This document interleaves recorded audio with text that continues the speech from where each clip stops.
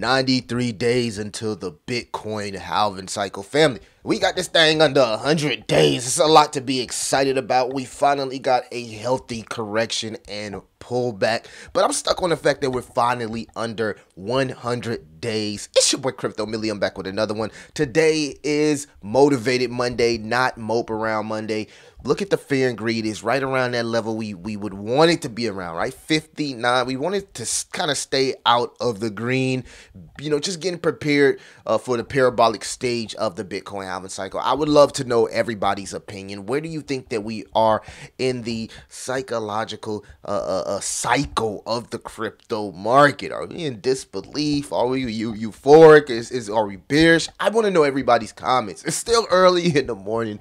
Bear with me, family, but I want to do a quick video before I start my day. I want a lot of people also to focus on taking advantage of these red days, right? I don't see too many people as excited on these type of days as we see from the green candle days. And I know it can get euphoric, but at the end of the day, these are the days that we fill our bags, right? We take advantage of our dips, we compound our interest, and we make our money work for itself. And chasing green candles, unfortunately, just isn't a healthy strategy. We finally got Bitcoin here under 43K. At one point, I was hoping it was going to go down to 38 because I know that was going to put a lot of buying pressure on altcoins, as a lot of people are getting prepared for the Ethereum ETF. It seems to be the news. It seems to be we preparing for another buy the rumor sell the news here with ETH, and I got a video that I want to share with you guys at the end of this video, so stick around. But I just want to go over the entire market. I feel like the altcoin market,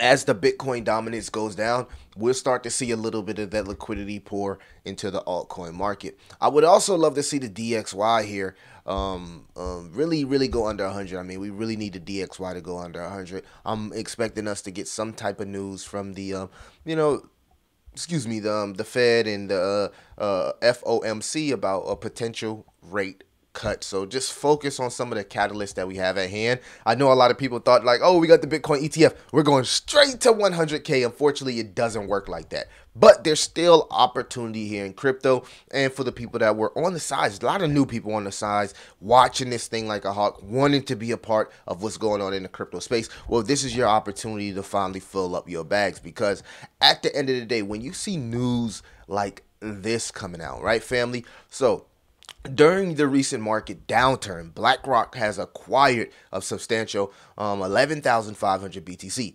BlackRock has reportedly purchased an impressive 11,500 BTC during the latest dip, making a notable acquisition since the launch of its Bitcoin ETF. Now, this is significant when considering that only 900 BTC are generated daily. So BlackRock is buying more BTC than it's being generated daily. So there is the demand, right?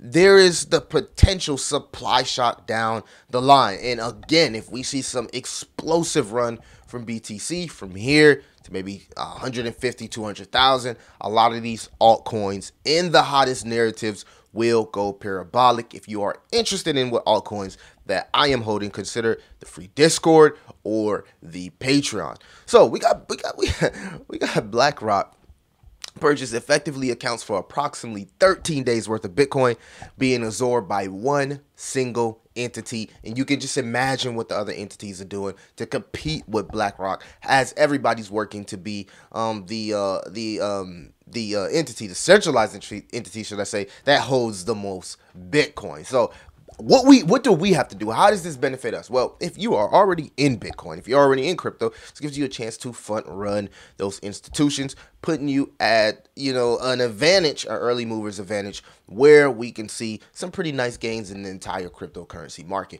I'm pretty stoked at what's going on. I'm not too concerned from anything from the BTC on the weekly chart. I already told you guys that we were going to dump out. We was extremely overbought on the weekly. So the buy the rumor sell the news event, I knew it could have possibly happened. But the thing is, I just the timing that I picked, I said we were maybe going to crash into December, going into January, and then we see the pump. But it didn't happen like that, because a lot of people were expecting the Bitcoin ETFs. Well, that correction, should I say, that we were assuming was going to happen because we've been hanging out here for a while is now happening in January. And you can tell by the stock RSI that we have clearly lost some momentum. As long as we don't dip back into the quicksand here, which is the Gaussian channel, we should be clear. We should be clear, and we should be just correcting against this trend line that could put us somewhere around 38K to 48K before we see our next leg up to 50K.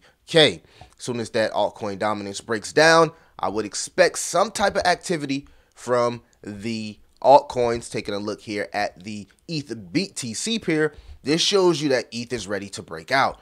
ETH finally got a rejection on the ETH BTC. You can see that we put our buy zones down here, expecting ETH to top out right here at support. It wicked down a little bit just to scare a little bit of people, but now has since rebounded and looking to finally enter the Gaussian channel. So if the Gaussian channel here turns green for the ETH BTC pair, I'm expecting explosive moves from the entire altcoin system, and especially ERC-20 tokens. So nothing to be afraid about, nothing to be like, oh, you know, is this the end of the pump? Are we going down from here? Stay focused, double down on your strategies, continue your research, and again, put yourself in a position to front run these VCs, institutions, and whales. But I want to leave it off with this, man. I'm going to let my boy Larry Fink talk to you guys because, you know, this guy is one of the most wealthiest people. He runs one of the biggest entities in the world when we're talking about investment entities, and he's extremely bullish on the cryptocurrency market. I do want to leave you guys with this video here from Larry Fink. Denied by the SEC, that's a fine. Meaning, let's just put a fine point on that. The industry, meaning companies like yours, asked the SEC to allow folks who might have owned shares via a Grayscale to be able to transfer those in kind to a BlackRock or to Fidelity or whomever. And so that there would be no tax ramifications. That was not denied. They wanted to really just create from scratch cash only, which we all respect the SEC's reasoning.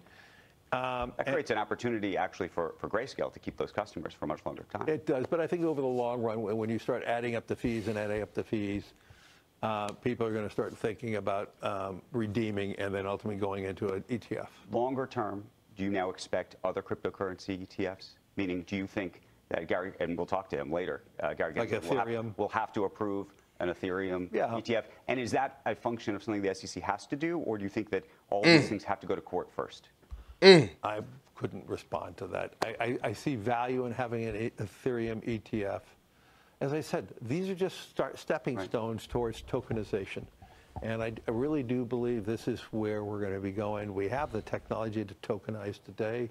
If you want to talk about, think about this. If you had a tokenized security and you have a tokenized identity, you, Andrew, the moment you buy or sell an instrument, it is known. It's on a general ledger that is all created together. You want to talk about issues around money laundering and all that.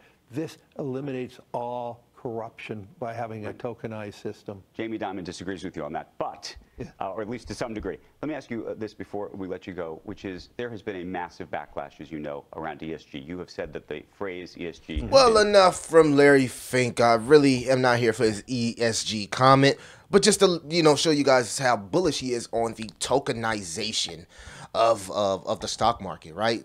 We know how huge the stock market is, and just imagine once it becomes tokenized and how big the cryptocurrency market is. So this is Larry Fink himself saying, hey, an ETH ETF is on the way. So for all the people, I mean, this got to be the easiest trade in America, because the same thing happened when he said the BTC ETF was on the way. Bitcoin went from 15K to literally 48K. So my question is to you guys, how high do you think ETH will go from here? Will ETH go from 2,500 to 5K? I want to know everybody's opinion. And are you prepared for an ETH buy the rumor, sell the news, headed into the Bitcoin halving, potential Fed cuts, and even an election season? It seems like Larry Fink is paving the way for an explosion from Ethereum and ERC-20 tokens. And if you're into, you know, your favorite narratives, memes, layer ones, AI gaming, this might be the time to start strategizing and putting together a plan to front run these VCs and entities. Y'all let me know what y'all think about Larry Fink, ETH ETF. It's your boy Crypto Millie. I'll see you in the next one.